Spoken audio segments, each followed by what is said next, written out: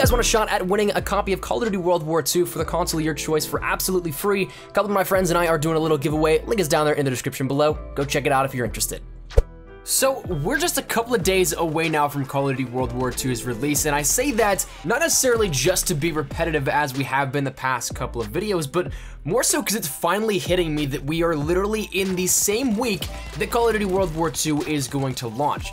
This Friday, we are seriously in the same working week even as when this comes off, so it's now starting to come full throttle. Everything is really starting to come closer. If you're anticipating the wait, it's only a little bit longer, so hang in there. I think we can make it together. That said, with all this now coming up upon us very fast, I think it's time to prep ourselves for what we can expect going into Call of Duty World War II's launch. What can we do to absolutely maximize everything about our playing experience? And so I think in the next couple of days, we're gonna take a look at some things like that, all while maybe detailing some more leaks if they come out, things just overall pertaining to Call of Duty World War II, and getting us all ready to jump right in. So in this one today, I wanna give you guys my list of 7 weapons that I definitely don't think you should underestimate. Or I guess another way of saying it is you totally should not sleep on these weapons because they can totally help you out. It's just a matter of you giving them the chance. So this list is 100% all personal preference based. It's something that they're my suggestions. By no means are you absolutely required to give every single one of these a shot if you're not fancying them too much, but they're weapons that I've played around with that I think definitely stand out in terms of being weapons that you can shred with, but also not every single one is one of those ones that everyone will be using, like the PPSH, like the Springfield, like the Thompson, like the M1 Garand, all those kind of weapons that might be on the surface the ones that everybody gravitates towards immediately. Some of these might be at that top level, but a lot of these really are the ones you might overlook. So with that said, I want to be giving you guys my list of these weapons you totally should not underestimate and definitely should give a shot, especially jumping into the game immediately. So that said, the first things first are a few housekeeping things. Once again, this is all subjective. If you guys have any weapons you think definitely could be an advantage going into the launch of the game and jumping right in, are these little underestimated weapons, feel free to let me know down there in the comment section down below, and even it might help somebody else out as they're entering the game as well too, and they may love the weapon and not ever even really know about it except for maybe your comment. So feel free to drop it. And then secondly, the big thing that I want to talk about are some of these weapons actually have had their names changed since the beta. At least that's what we've seen from some of the early gameplay of the early versions of COD World War II out there in the wild. Some of the people that have been lucky enough to get the game early and then leaked everything out. There's some weapons that have had their names changed, so for that, I'll mention both names as such, both as you remember them in the beta, and what they are called out of these builds. Now, they still could be reverted back in the full build, but I don't think that's gonna be the case. So that said though, jumping right into the list, we're gonna start out with a rifle here at this one that I think definitely can earn the title of Old Reliable. It packs a punch both in close quarters, but of course at range, because it is a rifle, that being the STG-44. Now this rifle, if you throw on a grip, I think it's something you definitely don't want to mess with in terms of the enemy doesn't want to mess with it because there's no recoil, just all laser.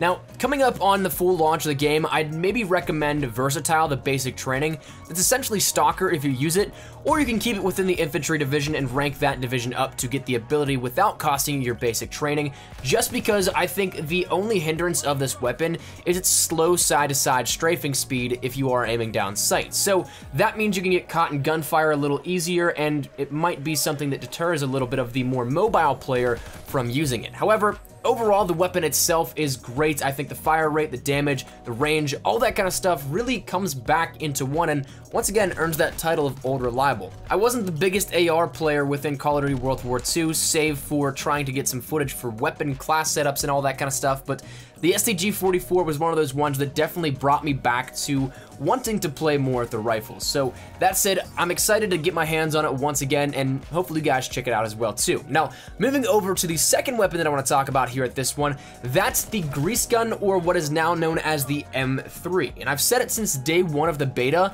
being a base weapon and assuming they don't mess around too much with the unlock levels, I've said that the grease gun or the M3 is one of the most slept on weapons in the game. Even as of recently, I've seen it a lot in the comments asking how much gameplay of the grease gun do I actually have. Well, to answer you, It's a lot, because the thing is just amazing with the right setup. Being a base weapon that you can jump right in with, I think that's probably one of the biggest things here that is an advantage to the weapon itself, because you can jump right in, have an equal playing field, I guess, if you want to put it that way, against all your other enemies in terms of what they're using. But if you end up ranking it up, unlocking, say, quick draw, extended mags, maybe grip, though it's not necessarily essential, maybe throw on rapid fire in there as well too, it's just gonna be something that rips through the faces of enemies. Really, there's no shortage of ways that I think you can make this weapon a monster of a gun, and that's what I think is great about it. There's so many different options with it.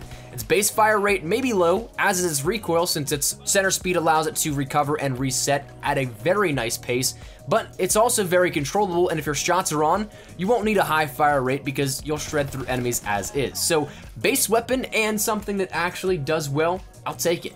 Now, next up is the Lee Enfield, or the Commonwealth as it was known in the beta, and I wanted to throw in a sniper in this one just for the fact that I'm sure a lot of people in the community will want to try out sniping at some point in time, or either just right at the beginning. And from what I saw in the beta, the M1903 Springfield is the go-to once it's available to unlock. So that said, it's always going to be there in the full game, but what I mean is, even before we saw it, sure, the Lee Enfield or Commonwealth at the time was the default, as it's a bolt action, but when there was multiple, the M1903 was definitely the go-to that everybody gravitated towards. But aside from the damage properties, there's not all that much that's a clear-cut advantage comparing the two to me.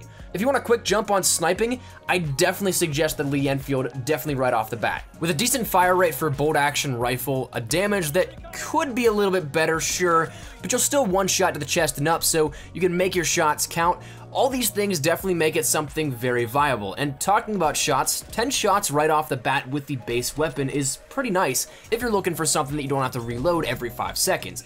And I won't lie, if you pop on a 4 times or the ACOG equivalent, it becomes a ton of fun to run around with a little bit more.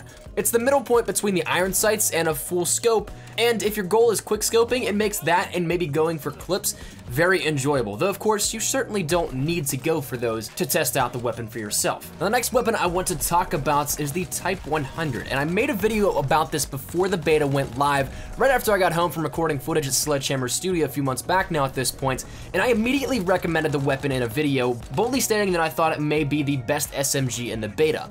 And while we ended up seeing a plethora of weapon choices in the beta and even in the SMG category alone, I still believe that it's easily one of the best. Perhaps it's not comparable for the best in fire rates and damage and other properties, but reliability, absolutely. A bit faster firing than the M3 grease gun, the Type 100 is still incredibly easy to manage, and with a center speed that keeps you steady, iron sights that may be some of the best in the game, and a mobility that rivals the most portable of weapons, the Type 100 is easily one of my go-to choices here. It's just one that's, as a run and gun player, I think is an absolute must to at least test out. So that said, jumping into it, it's not one of the ones that is restricted too high at an unlock level, so definitely give it a go on day one if you can, because it's definitely worth it.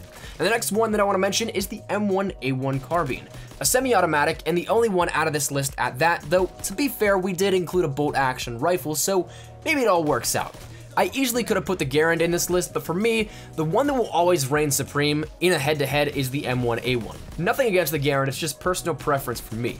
While this one, like one of the final two, is attained a bit later, I put it in the list because I truly believe it's a great asset. That said, if you jump in, don't be deterred by the semi-automatic nature, and of course, if the base weapon fire rate is anything like the beta, you're gonna need some patience with this one, because if it is like that, you're totally gonna need the rapid fire attachment, and that requires ranking the weapon up.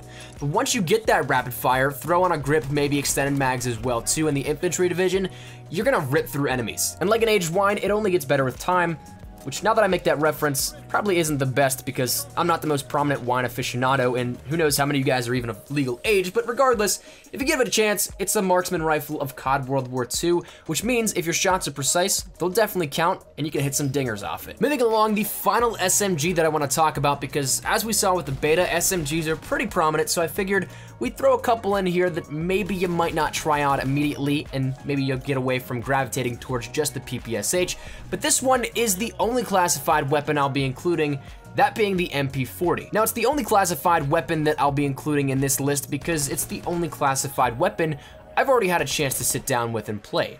Only available in the E3 build, it's one very few may have experience with going into the full launch of COD World War II, but I'll tell you, go for this weapon. While it's not attached to any specific level rank, but instead unlockable at your own pace when you reach the Airborne Prestige 1, the MP40 has a well-controlled fire rate, recoil, and from E3, exceptional damage. The mobility is definitely one of the things that I think is its greatest advantage as well too, similar to the Type 100 in my books, but that's certainly a good thing. And this weapon, once again, is definitely for those that love to run and gun, so if that's you, definitely go for it, and I think that the Airborne Division will be one that you'll gravitate towards as well too, so it shouldn't take you all that much time to unlock it. Maybe around, say, rank 15, 20, 25, depending on how long it takes to rank up each individual level of a division. So that said, give it a shot, go for it, because it's definitely worth it. Now, the final weapon that I want to mention here today is the BAR, or the Browning Automatic Rifle. And from what a lot of you guys picked up on within the classifications and everything like that, it's not an LMG. It's a rifle within Call of Duty World War II, so though that might seem weird to some of you guys, this is the last unlockable rifle aside from the SVT, which is only available as the Division Prestige reward, but the Browning Automatic Rifle, or the BAR, is one that I think is probably, once again, one of the best weapons in the game. Though we didn't get all that much hands-on experience except for at E3, it is one that, having played with it, it can definitely rip through enemies. So the damage, the fire rates, the recoil, all of it is incredibly manageable and is for sure a weapon that you want to have in your arsenal. Now, the crazy part is that it actually isn't half bad in close quarters as well, though it's a rifle suited for, say, medium range, maybe a little bit more further than medium, not necessarily sniper range, that sort of long range, but still, it's very versatile even in close quarters. It's mobile compared to other rifles, and overall, I think this one might be one of my favorite weapons in the game. So that said, though it is the highest unlockable weapon that we'll be talking about in this list, it's one that you definitely do not want to underestimate. So that said, give it a go, rank up for it, it's definitely worth it. But with that said, that's going to conclude our list of 7 weapons you definitely do not want to underestimate here going into the full launch of Call of Duty World War II. Now, of course, all of these, once again, are subjective, all personal preference based, so if you guys have anything you guys want to add, feel free to let me know down in the comment section down below, or if you guys don't necessarily agree with the list, once again, feel free to let me know. But that said, hopefully you guys enjoyed the video. We are so close to Call of Duty World War II. I'm incredibly excited. Hopefully you guys are as well too. And that said, if you guys want to stay up to date with everything we have here regarding Call of Duty World War II, both information, tips, tricks, best weapons, best class setups, leaks, whatever it may be, make sure you hit that subscribe button so you do not miss a beat. We're going to be killing it with the content going up into the full launch here, and then furthermore afterwards as well too. So if you guys don't want to miss anything, make sure you hit that subscribe button so you stay up to date with absolutely all of it. If you guys want to follow me over on Twitter, that's the best place to get connected with me outside of YouTube. I practically live on Twitter, so if you guys want to strike up a conversation, ask me a question, whatever it may be, link is down there in the description below. And finally, one final thing, as I've said the past couple of videos, truly thank you guys so much for the absolutely insane support on the videos as of late. It means the world to me, and I truly do appreciate every single one of you coming out, supporting the videos, checking it out, all that kind of stuff. So if you guys are new to the channel, welcome. Hopefully you guys enjoy what you have seen thus far, and hopefully you guys continue to enjoy it going forward. So that said, thank you guys all so much for everything. I will see you guys in the next one. Thanks so much for watching. Manazo Espresso. Take care, and peace.